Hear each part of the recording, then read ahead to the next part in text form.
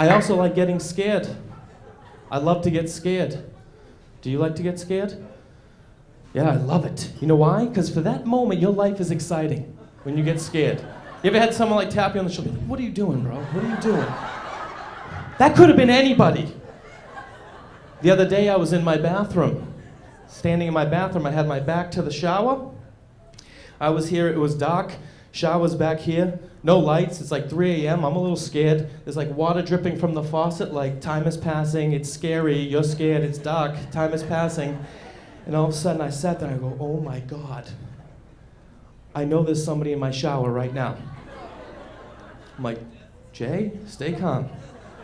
Do not run for the door, that guy will eat your face.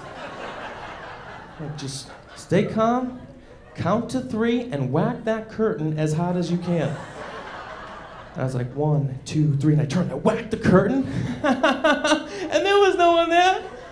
I thought, who's scared now? Not me. No, because there's no one in my shower. I wasn't scared. Sometimes you want that guy to be there. You want him to be there. So the next day, your friend's like, hey, how was the rest of your night?